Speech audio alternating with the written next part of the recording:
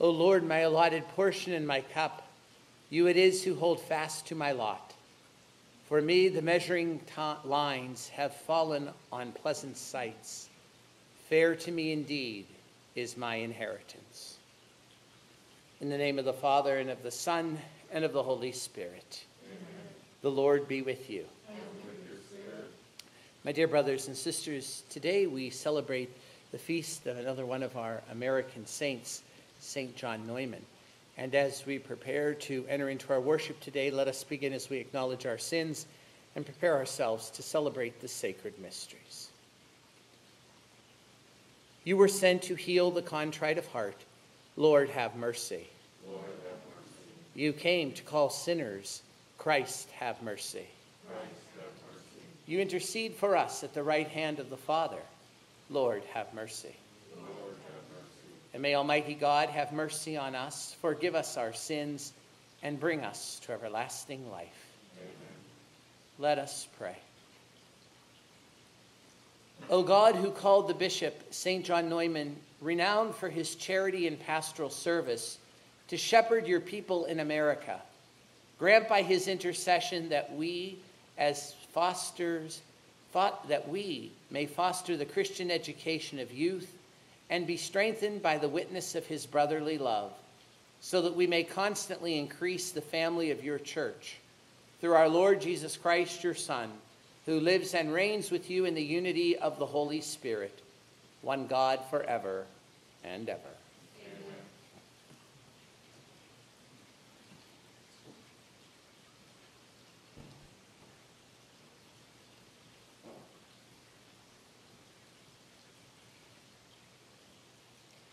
A reading from the first letter of St. John. Beloved, let us love one another, because love is of God. Everyone who loves is begotten by God and knows God. Whoever is without love does not know God, for God is love. In this way, the love of God was revealed to us. God sent his only begotten Son into the world so that we might have life through him. In this is love.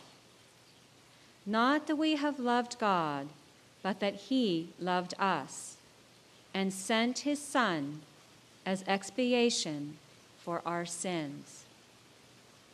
The word of the Lord. Thanks be to God.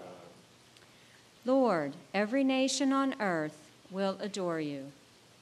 Lord, every nation on earth will adore you. O God, with your judgment endow the king, and with your justice the king's son. He shall govern your people with justice, and your afflicted ones with judgment. Lord, every nation on earth will adore you. The mountains shall yield peace for the people, and the hills justice. He shall defend the afflicted among the people, save the children of the poor. Lord, every nation on earth will adore you. Justice shall flower in his days, and profound peace till the moon be no more. May he rule from sea to sea, and from the river to the ends of the earth. Lord, every nation on earth will adore you.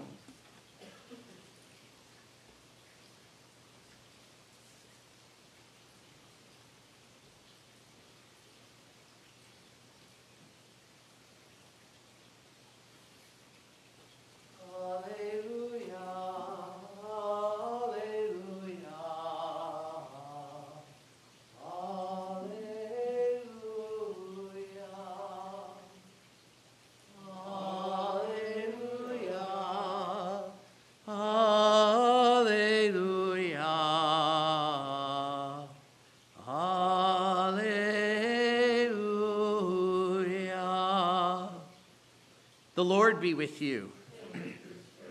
A reading from the Holy Gospel according to Mark. When Jesus saw the vast crowd, his heart was moved with pity for them, for they were like sheep without a shepherd, and he began to teach them many things. By now it was already late, and his disciples approached him and said, "This is a deserted place, and it is already very late.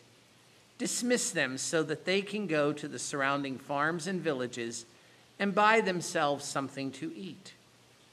He said to them in reply, "Give them some food yourselves." But they said to him, "Are we to buy 200 days' wages worth of food and give it to them to eat?" He asked them, "How many loaves do you have? Go and see." And when they had found out, they said, 5 loaves and 2 fish. So he gave orders to them to sit down in groups on the green grass. The people took their places in rows of hundreds and by 50s. Then taking the 5 loaves and the 2 fish and looking up to heaven, he said the blessing, broke the loaves, and gave them to his disciples to set before the people. He also divided the 2 fish among them as well. They all ate and were satisfied, and they picked up 12 wicker baskets full of fragments and what was left of the fish. Those who ate of the loaves were 5,000 men. The Gospel of the Lord.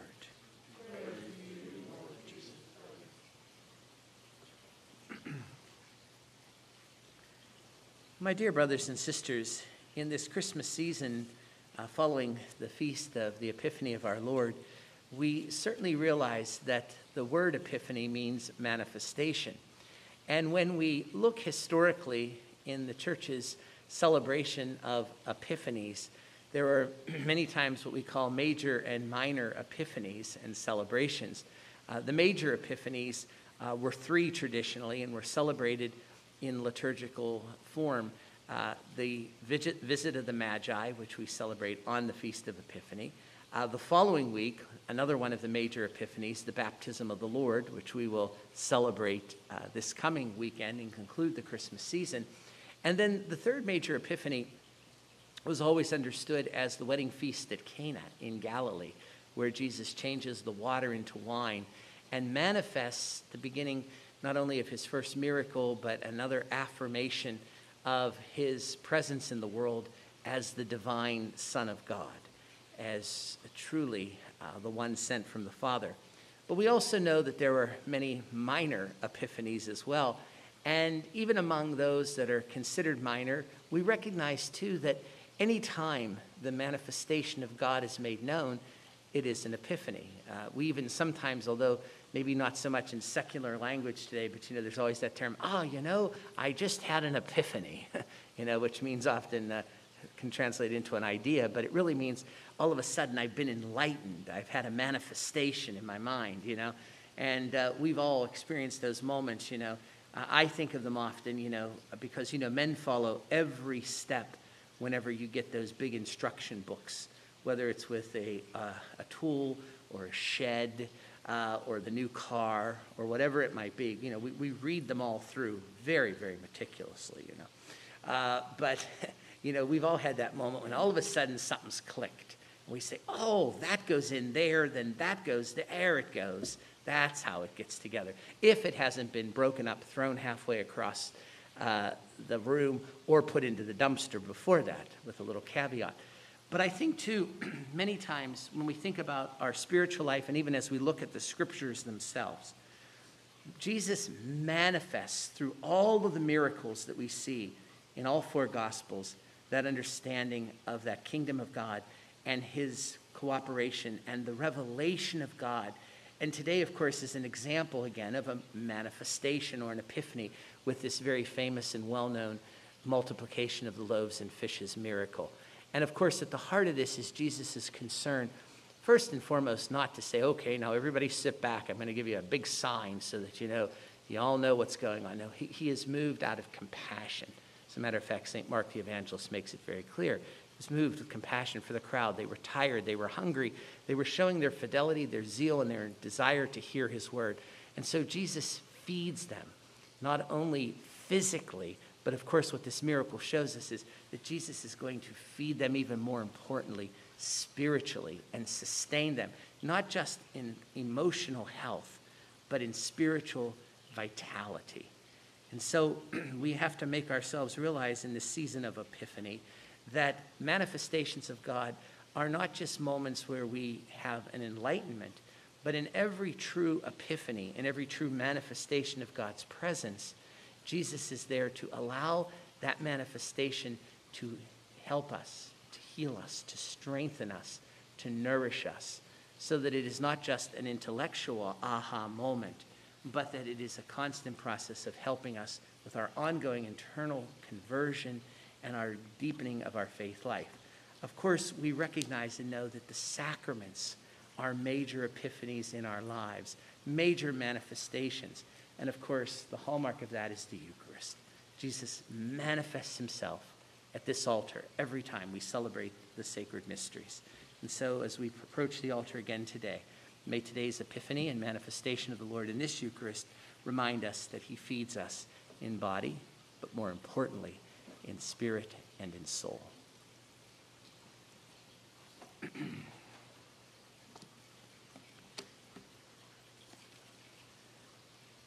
My dear friends, together we bring before the Heavenly Father our needs and concerns.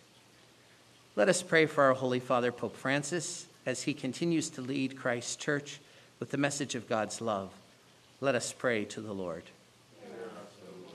For the first responders and healthcare workers, may the Lord protect them and bless them in their work. Let us pray to the Lord.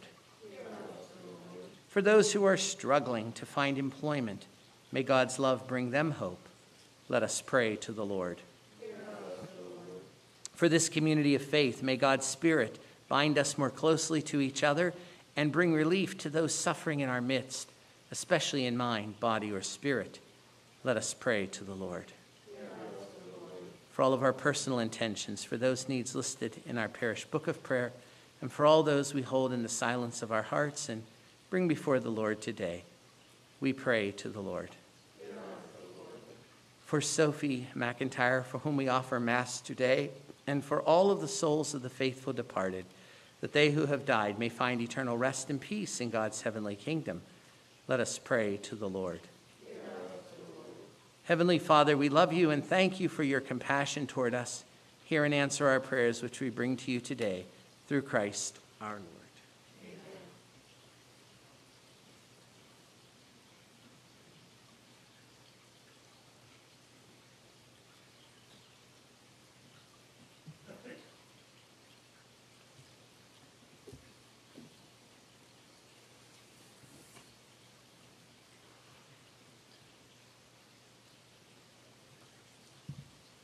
Blessed are you, Lord God of all creation, for through your goodness we've received the bread we offer you, fruit of the earth and work of human hands. It will become for us the bread of life.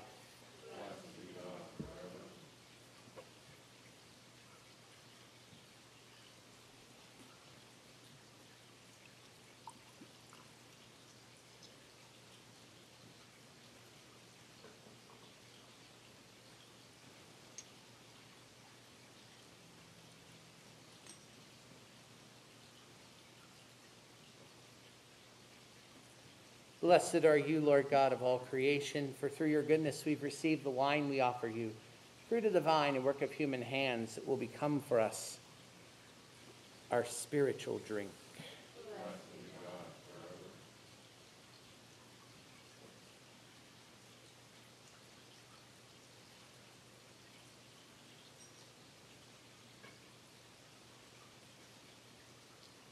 Pray, my dear brothers and sisters, that my sacrifice and yours may be acceptable to God, the Almighty Father.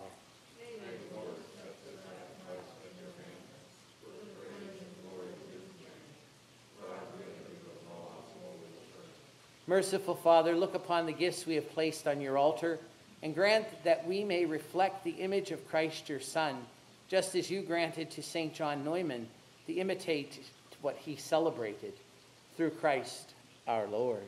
Amen. The Lord be with you. And with your spirit. Lift up your hearts. Let us give thanks to the Lord our God. It is right and just. It is truly right and just, our duty and our salvation always and everywhere to give you thanks, Lord, Holy Father, Almighty and eternal God.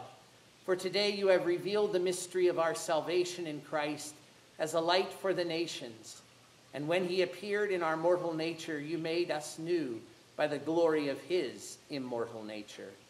And so with angels and archangels, with thrones and dominions, and with all the hosts and powers of heaven, we sing the hymn of your glory, as without end we acclaim. Holy, holy, holy Lord, God of hosts, heaven and earth are full of your glory. Hosanna in the highest. Blessed is he who comes in the name of the Lord. Hosanna in the highest.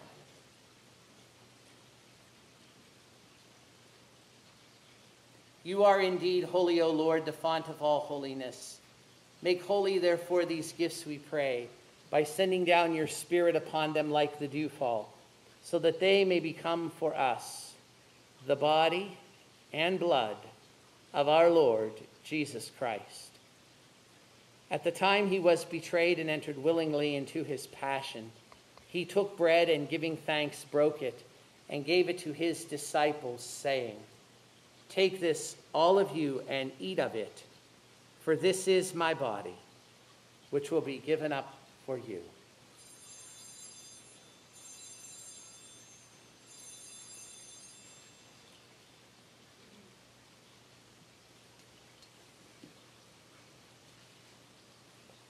In a similar way, when supper was ended, he took the chalice, and once more giving thanks, he gave it to his disciples, saying, "Take this, all of you, and drink from it, for this is the chalice of my blood, the blood of the new and eternal covenant, which will be poured out for you and for many for the forgiveness of sins. Do this in memory of me."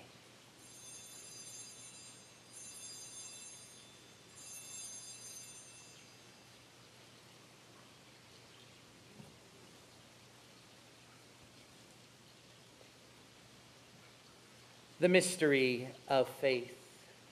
Save us, Savior of the world, for by your cross and resurrection you have set us free. Therefore, as we celebrate the memorial of his death and resurrection, we offer you, Lord, the bread of life and the chalice of salvation, giving thanks that you have held us worthy to be in your presence and minister to you. Humbly we pray that, partaking of the body and blood of Christ, we may be gathered into one by the Holy Spirit. Remember, Lord, your church spread throughout the world, and bring her to the fullness of charity, together with Francis, our Pope, and all the clergy. Remember also our brothers and sisters who have fallen asleep in the hope of the resurrection, and all who have died in your mercy. Welcome them into the light of your face. Have mercy on us all, we pray, that with the Blessed Virgin Mary, Mother of God, with blessed Joseph, her spouse, with your blessed apostles and all the saints who have pleased you throughout the ages, we may merit to be co-heirs to eternal life, and may praise and glorify you through your Son, Jesus Christ. Through him, and with him, and in him, O God, Almighty Father, in the unity of the Holy Spirit, all glory and honor is yours, forever and ever. At the Savior's command, informed by divine teaching, we dare to say, Our Father, who art in heaven, hallowed be thy name. Thy kingdom come, thy will be done, on earth as it is in heaven. Give us this day our daily bread, and forgive us our trespasses, as we forgive those who trespass against us. And lead us not into temptation, but deliver us. Deliver us, Lord, we pray, from every evil. Graciously grant peace in our days, that by the help of your mercy we may always be free from sin and safe from all distress, as we await the blessed hope and the coming of our Savior, Jesus Christ.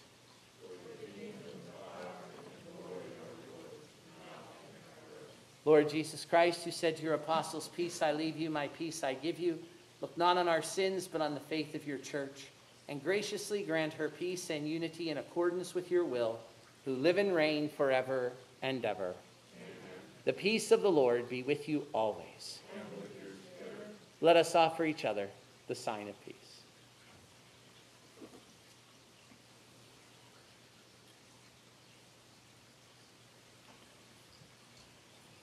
Lamb of God, you take away the sins of the world. Have mercy on us. Sins of the world, have mercy on us.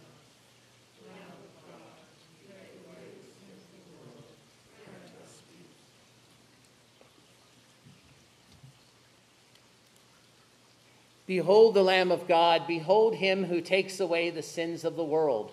Blessed are those called to the supper of the Lamb. Lord, I am not worthy that you should enter under my roof, but only say the word, and my soul shall be.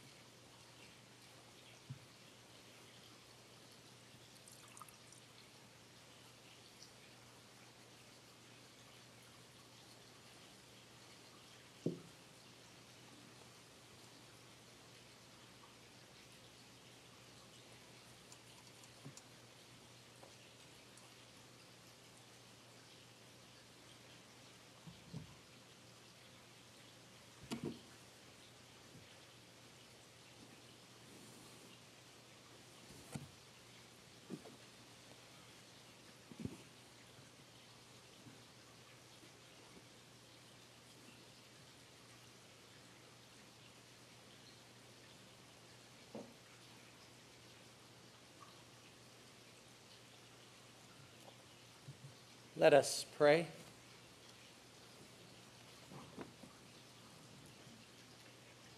Refreshed by our participation in the memorial of the death and resurrection of your Son, we ask, O Lord, that by the example of St. John Neumann, that we may experience the power of this sacrament and remain constantly in the church by the bond of unity and truth.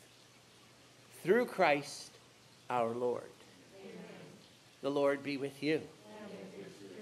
May Almighty God bless you, the Father, the Son, and the Holy Spirit. Amen. Go in the peace of Christ. Have a great day, everyone. Thank you.